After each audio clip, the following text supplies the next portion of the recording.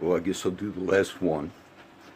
On today's theme is the Corpus Christi Social Security on Port Street administers free checks for the purchase of the drug methamphetamine, also known as ice. I'm telling you, they do it. I was going to post, I think tomorrow I'll do the next Acts. I began the Acts study, Book of Acts. But either way, I usually post a teaching on Tuesday and Thursday. So we had some rain. Let me just, I'm going to do our regular teaching videos in a while as well. Let me tell you some about this Corpus Christi. I can't get too personal. I had a friend who has a lot of money. And I feel a little bad because sometimes he'll have upwards of $4,000 to $5,000 with $100 bills on him. All of that is a disability check. But recently he had some again. And of course other people know that, and he will lend people. He's a good friend of mine.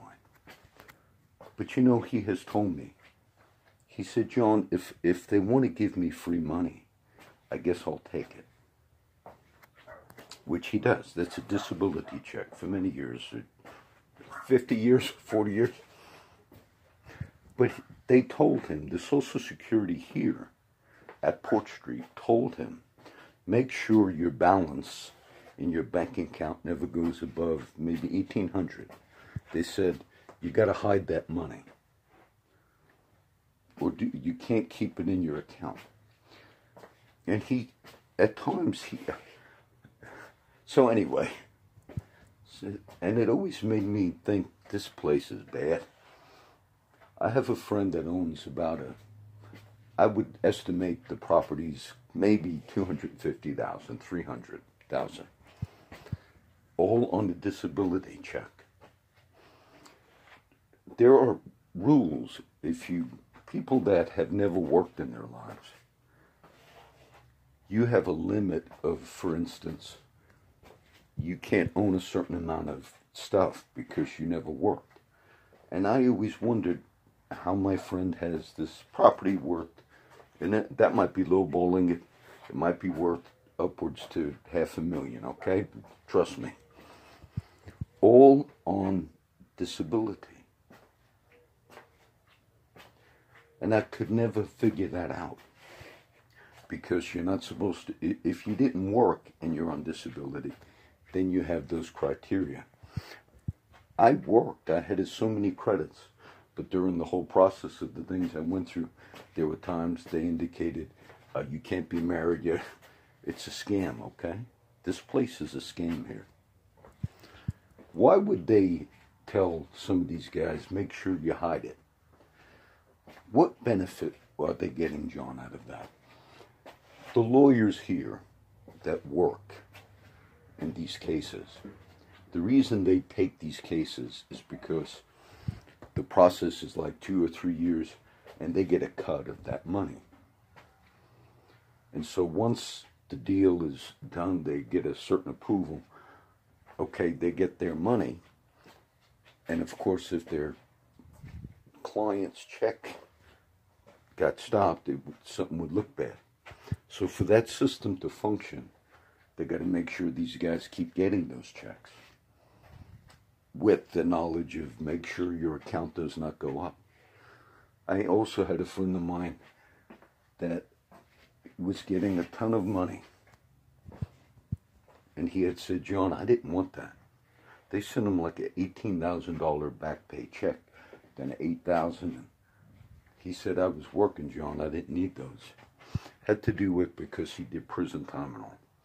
And then they had a later, but he'll testify he didn't need it, he didn't want it. He said, why are they sending me? So please understand me. When you see me thinking there's something wrong here, there certainly is. I would say, not just in my case, but when I saw some of the stuff they're doing.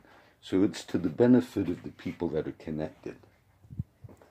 The local people that represent these types of people, they're friends with the people that, and so if your friend who happened to have been a lawyer is making whatever, 30,000 on this one, 15,000, 70,000 on this one, okay, they're all friends of each other. It's to their financial benefit, whether they give a direct kickback to the person that approved the thing at the port office, I don't know. But they all know each other. Oh, I'll take you out tonight. I'll buy you that nice thing. Corruption is corruption, all right?